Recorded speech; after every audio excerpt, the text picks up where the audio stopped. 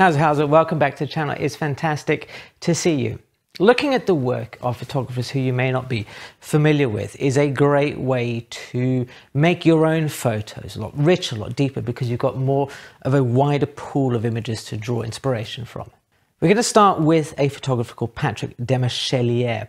And he passed away recently, but from about the mid-1970s, moved to America and became exceptionally well known for fashion photography, beauty, editorial, you know, the sort of thing, right? And he photographed some of the world's most famous beauties. Cindy Crawford, Linda Evangelista, Princess Diana, the list is almost endless. And what I'd like you to look at are his portrait photographs, these kind of loosey, beauty images. Look at this picture of Cindy Crawford. Oh, the tones in this, the quietness, the wistful nature of the whole thing. It's so at odds of what you might consider a picture of Cindy Crawford to be. You know, if you're not familiar with Cindy Crawford, she was like massively popular in the 1980s. I think there wasn't anybody in the world who didn't know what she looked like. And this photo has soft lighting. And that soft lighting lends that kind of wistful sort of air. And that's enhanced by the fact that her cape, the cowl that's over the top of her head, and her hair is framing her face in sort of two layers. And that face is telling us a story. It's not looking at us. It's not communicating something really profound, but it's the way that she is in a story, looking off camera, that you get this feeling of wistfulness. Then you contrast that photo with this picture of Linda Evangelista. It is dynamic in a very different way. The lighting is a lot more sculpted. You could see on her face that there's some cheekbone action going on. Her gaze is directly at the camera, so there's a lot more movement to it. The shape of this turtleneck that she's wearing and the way that it is contrasted very heavily against the backdrop, almost like a pure black and almost a pure white, lends this particular photo a lot more movement, irrespective of kind of the movement of her or the shape of her outfit, because of that contrast between the white and the black. The lesson you really want to draw from this when you look at these photos is the use of light, how some light can just be so simple. You don't need to go crazy with the light. These photographs of Princess Diana, they're world famous. And this, some people, Sue Bryce, make out like they discovered natural light. They did. This is Patrick Demarchelier's thing. Natural light was around long before it became fashionable now. So if you're looking for inspiration to use natural light, to use all these kind of things together, framing that simplicity, then look no further than Patrick's work. I think it is absolutely gorgeous.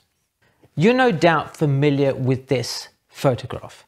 It is beloved of lovesick teens the world over. It crops up in how many fridges in these kind of movies in the background. And that is the problem with the work of Robert Ducinao. And I'm sorry if I mispronounced that, because my French is appalling. Because he is more than just that photograph. He is the man who took these photos.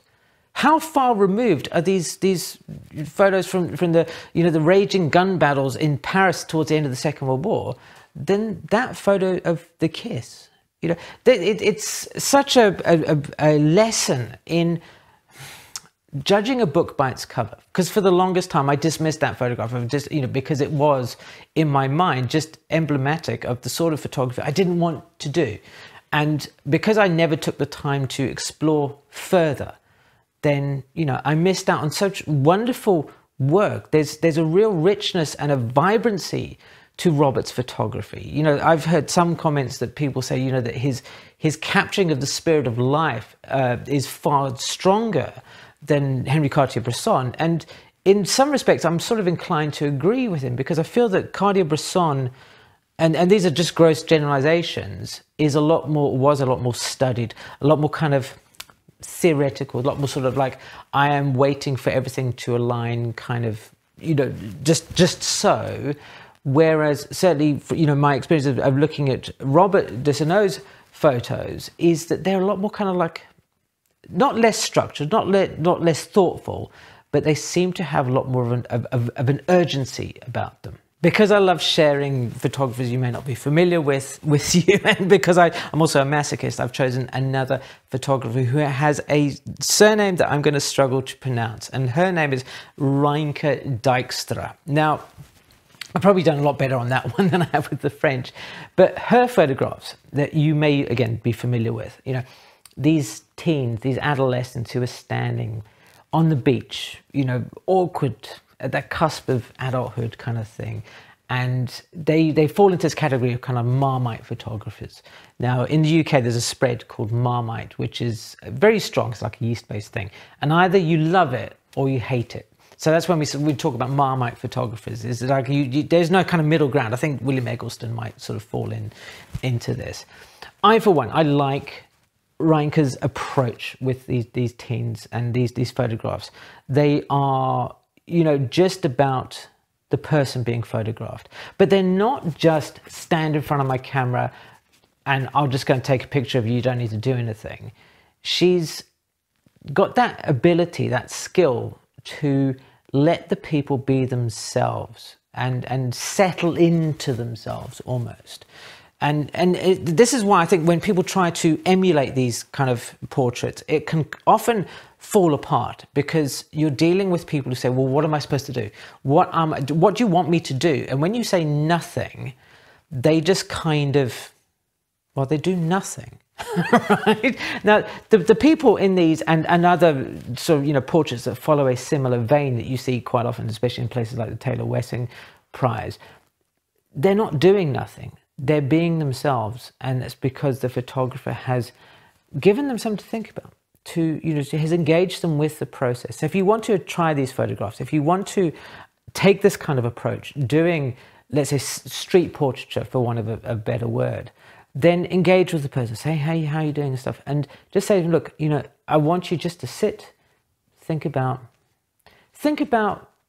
what it was like at school, the last holiday you went on, something that makes you sad. Something, just put them in a mindset in their head. I would encourage you to seek out as many photographers who you're not familiar with as is possible, because, you know, as I've said throughout this whole series, that the more that you look at photos, the more that you explore various options available to you, then the more that you are going to become a photographer who's able to create stronger images. Now, it was talked mostly today about sort of the aesthetic and less so the technical aspects. But when you look at people's photography, when you look at their photos, you know, make collections of them and think about how they did this. You know, I talked about the use of natural light, for example, in, you know, Patrick Demarchelier's photographs, the use of you know, awkwardness within Reinke's images of the kids, and this kind of zest for lifey kind of thing, like I'd say the zest for life, probably not the zest for life is probably the wrong word, but this kind of, you know, being a student of the human condition. What a highbrow kind of thing to say. No, yes, I'm a student of the human condition, but being interested in what's going on all around us, like that Robert de Sano thing. Something to bear in mind when you're looking at all these photographs is that it's not about replicating them. It's not about copying them exactly. It's just about taking the vibe, the feel, the approach, and, you know, filing it away somewhere, because you never know when it's going to surface.